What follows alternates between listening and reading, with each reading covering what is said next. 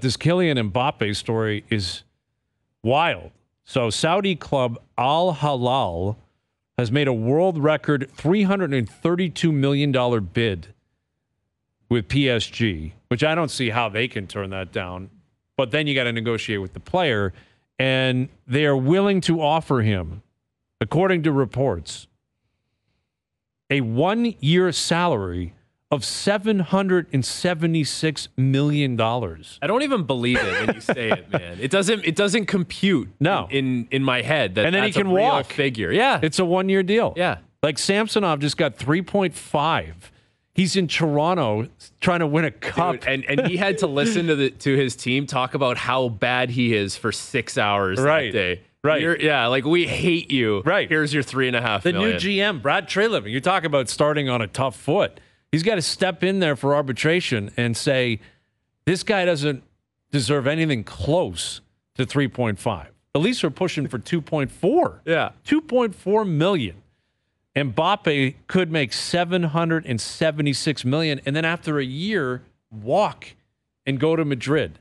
Or go back to PSG. Come to the MLS. Maybe go to MLS. Maybe he buys MLS. Dude, go to Miami and you can shop at Publix with Messi. Yes, you can. Shop at Publix. Mbappe and Messi down at the Publix That's in why Miami. Messi wanted to go to Miami and not to Saudi, because he wanted those Publix sandwiches are top notch. They do great pre-made food at Publix. Like phenomenal 5-star food. That's one of those ones where you say, if you know, you know. You just take a picture of it and you send it to your buddies. Mm-hmm. If you know, you know. You've been there. You've had those sandwiches. Yeah. You know what it's all about. They can run a mean chicken finger and fried chicken in there at a Publix too.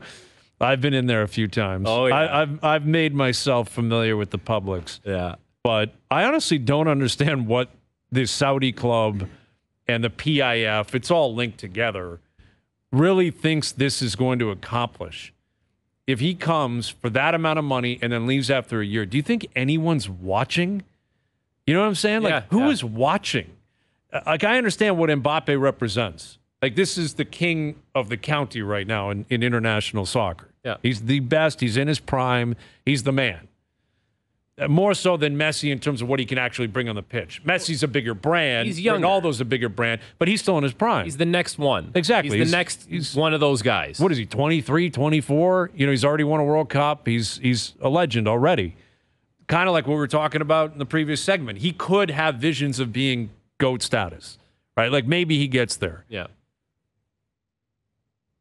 And he might show up for 1 year.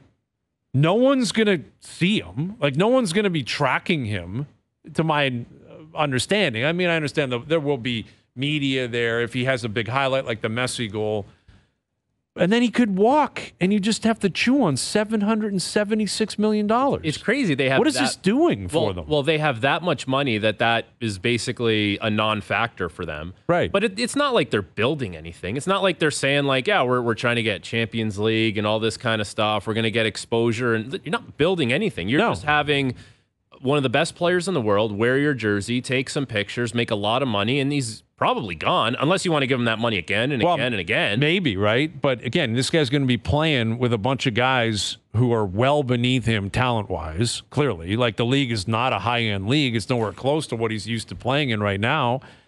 And yeah, to your point, obviously they have a lot of money, and these are not stupid people. Like, there is a game plan here about getting into the sports world. We've seen it with LIV. We've seen it with different ownership around the world. They're going to get into North America. It's going to happen. That's what's coming. That's what's coming. They have a big plan. And I also, But this is about bringing them to Saudi Arabia. Like, this is not buying PSG and then keeping Mbappe at a massive price. This is saying, come play in our league, which is a brutal league.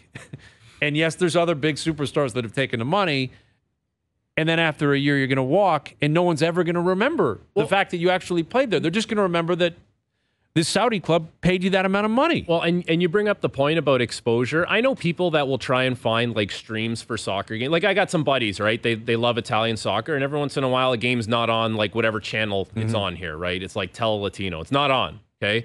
So they'll watch it on a pirated stream, but are you going to do that for Saudi soccer? No. No one's doing that for, like, you're not passionate about Al-Hilal or whatever. Maybe you want to see what it looks like when Mbappe's playing there. But once the intrigue factor is over, like, okay, I'm going about the rest of my day here, but whatever soccer I normally watch. And I think the same thing applies with Messi and MLS. A big moment will go viral around the world because of who they are. That goal on Friday night by Messi, people in Europe, Asia, around the world woke up to that and said, that's amazing. He did it again, and there would have been millions and millions and millions of people that saw the moment. That doesn't mean they're all showing up the next time he plays. Maybe not in Europe, but I would say like the Messi thing is not going to be judged on how many wins and losses Miami has in championships they get. It'll be judged on how many new subscribers can they get to that Apple TV thing. Like how many new people are going to watch MLS and get hooked on it because Messi, that's how he's going to be judged. That's what I'm saying. I don't see it because like Messi is bigger than Mbappe. He's bigger. Like he is a god of the sports world. He is.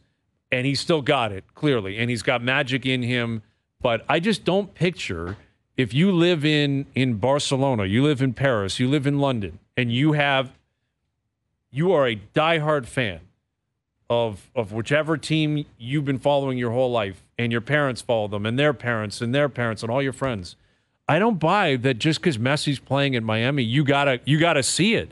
I don't think it's going to happen. I think you're a Messi super fan, which there is a certain amount of people that will apply to that. And listen, I'm sure in Argentina they are ecstatic because he's playing in their time zone now. Yes, right. Like all of a sudden you can watch your boy prime time playing soccer. The thing with Europe, like the people in Europe are not going to be able to watch him at 1 a.m. They're not going to watching that in a 7 o'clock Eastern time zone. Exactly. And again, with Mbappe, there will be a fascination. The French will be fascinated by it. I don't see how he turns this down.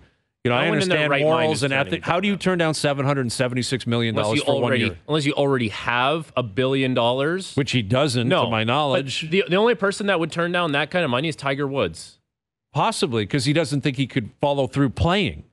Right? Like even that didn't come up enough with the live stuff. Right, that he wasn't going to be able to play whatever it was, 8, 12, 14, can't even remember. But he wasn't going to be able to play those tournaments and walk and do all that stuff. Yes. Right? We just thought, well, Tiger's got so much money, he doesn't need it anyways.